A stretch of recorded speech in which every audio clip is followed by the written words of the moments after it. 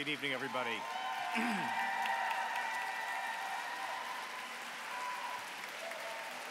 you all. Thank you. Thank you. Okay.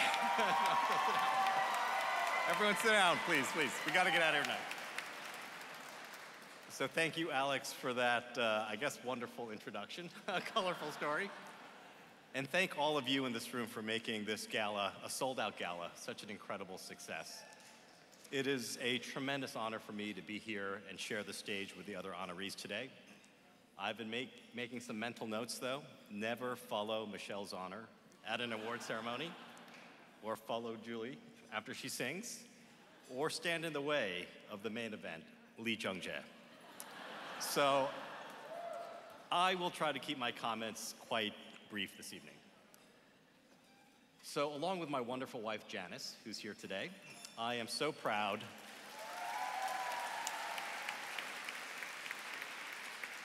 to be a long-term supporter, advocate, and really a cheerleader for KACF.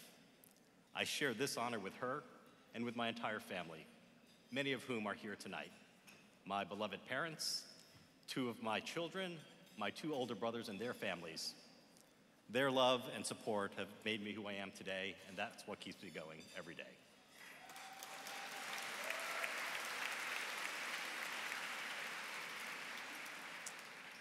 I'd also like to thank my many friends, business associates, my partners at the Asian American Foundation, and my amazing colleagues at KKR. I think we have more than 80 of you here in the room tonight.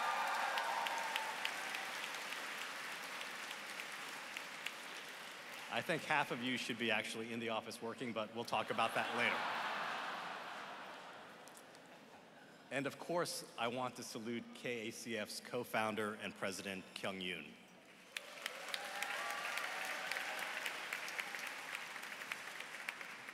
She is the organization's driving force and its heart and soul. KACF could not have achieved the incredible success and growth it has without her.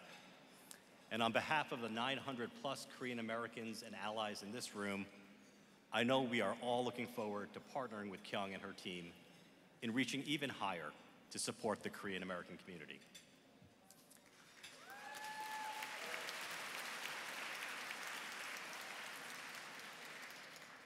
KACF's mission means a lot to me personally.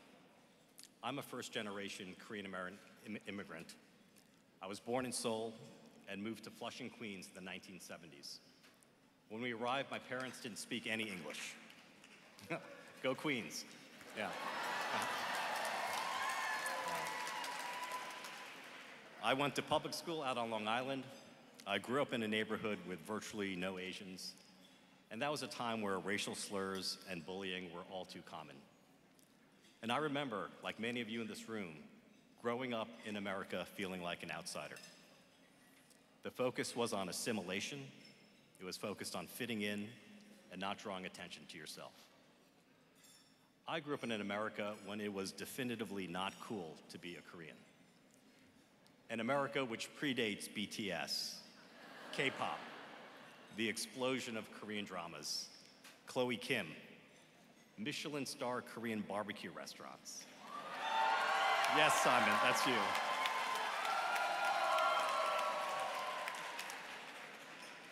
And of course, the Squid Games.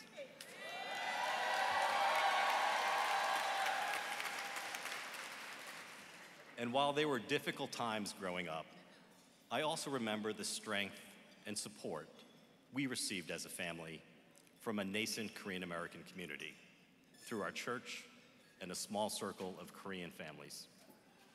To me, that is what KACF represents. They are the glue that binds the Korean American community in New York City.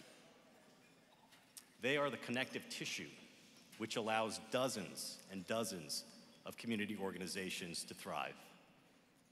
And in periods of stress and distress, they're the warm security blanket that our community hugs tightly.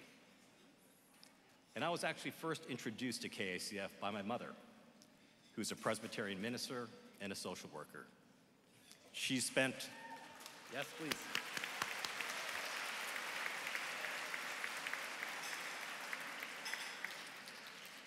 She has spent her entire life helping other Asian Americans, including as a volunteer at the Korean American Family Services Center, a longtime grantee partner of KACF.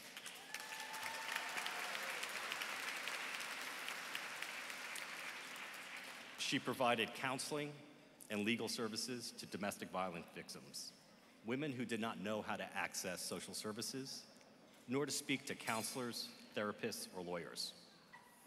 And through my mother's work, the shortcomings and challenges facing our community became very real. And the sad reality is many in our community are not doing as well as we hope.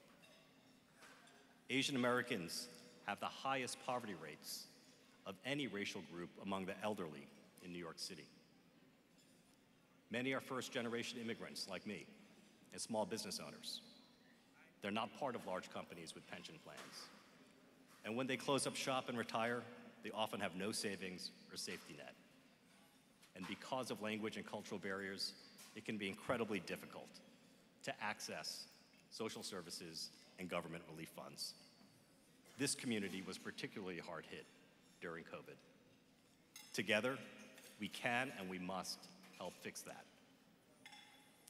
And the generation that came before us, they paved the way for Korean Americans to reach important leadership roles in America today. Successful leaders from all fields must now step up and do the positive work that our community needs.